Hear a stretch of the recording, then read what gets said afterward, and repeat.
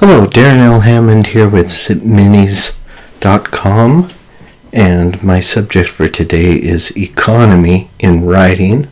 So not the financial kind, but the writing kind. And when we talk about economy in writing, I refer to it as cutting out the dead wood.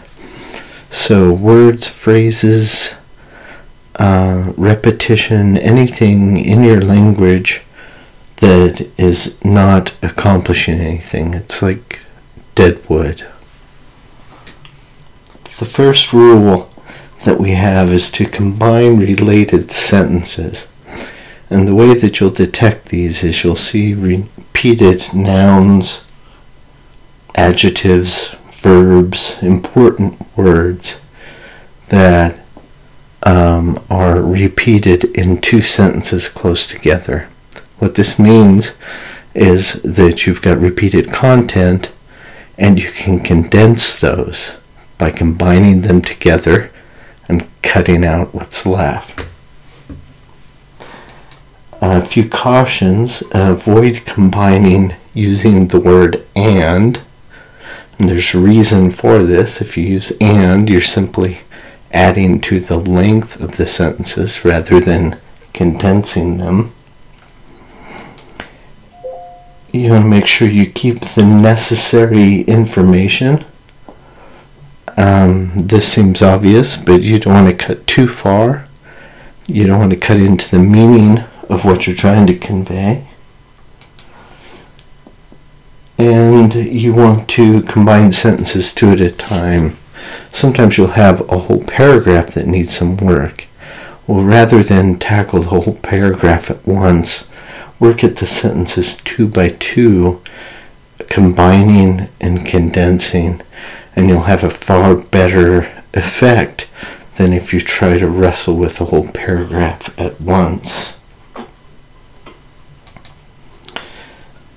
Here's an example for you. And these examples are technical, but you'll see you can notice the repetition even if you don't know what exactly is being talked about. So the following is a detailed description of the ATM experimental measurement system. This description, and you can see the repetition there. If we work at it, we can trim that down, combine those two sentences, and notice the number of words that we save here. And in general, they say in writing, if you can say the same thing in fewer words, you're better off. So we've saved a lot of words there. Let's continue on to cut irrelevant detail. Now, this one is a little bit more of a broad rule, and I don't have an example for it, but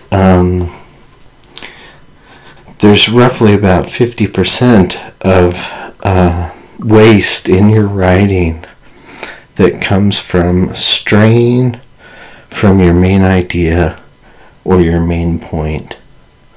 So this is something we really need to take a close look at, and here are some ideas to help you in cutting irrelevant detail.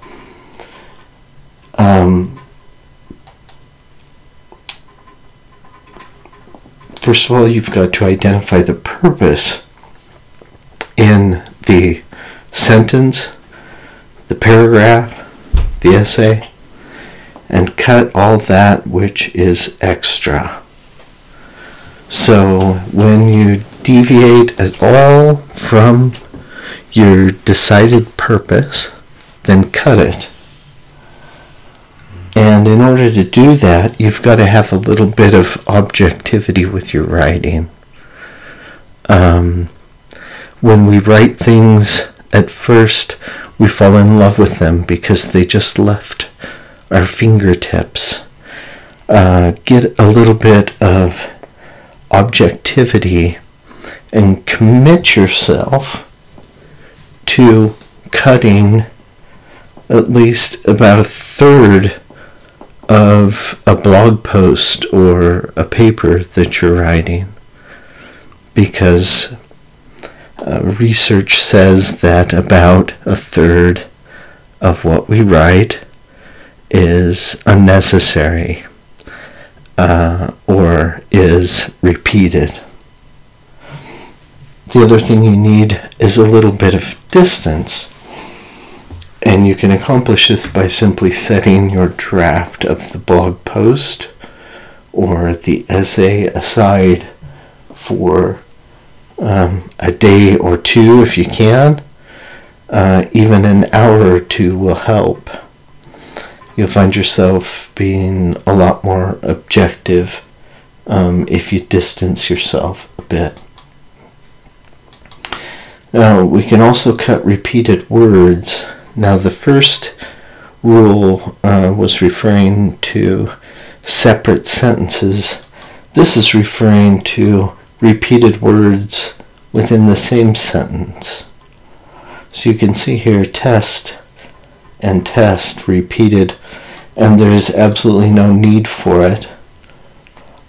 In the revision there, TRA, Plant Engineering, will perform this test and submit results. The second test isn't even needed. So be on the lookout for that. Cut repeated ideas is a little more complex because we're talking about the ideas that the words convey, the meanings that the words convey. White in color. Obviously, white is a color, so we don't need to say in color. Cores in the center. Cores are the center, therefore we don't need to repeat the center. So you get the idea. There are repeated ideas buried within the actual writing itself. And if we cut it out, it makes for a much cleaner sentence. Next one, cut phrases that are already implied. These are phrases that we use frequently, and we just use them for filler space. We think they sound good. In fact, the writing sounds better without them.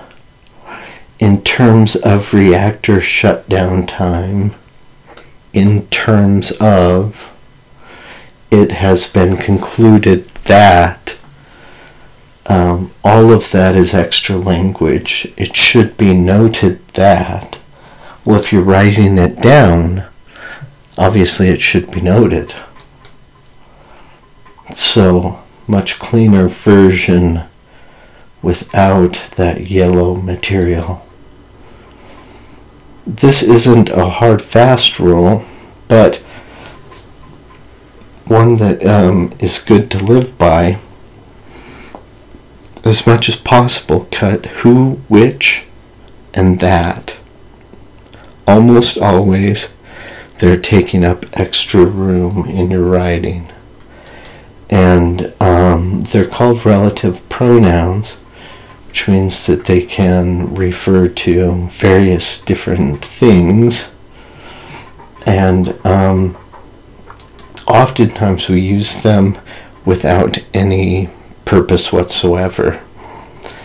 In the example here, we have a really poor example. This sentence is twisted and made passive, but the risk identification tree developed by M.T. Johnson, which was to prevent oversight of specific energy sources, is presented. That one has so much clutter that it's almost hard to read. The simplified version flows much better. M.T. Johnson developed the risk identification tree to prevent oversight of specific energy sources.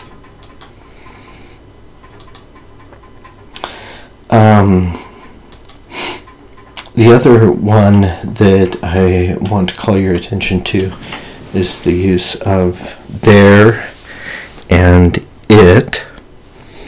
Of course, as with the others, these aren't hard, fast rules, but almost always, when you use there are or it is, there will be, when you use these words, generally speaking, you use 2 to 3 more words than necessary in the sentence. So it reduces clarity. By trimming them, you will add clarity to your writing. And I think I have an example here of that. In the operation of a general purpose machine, there are a certain number of functions that must be performed, and we simply cut that out.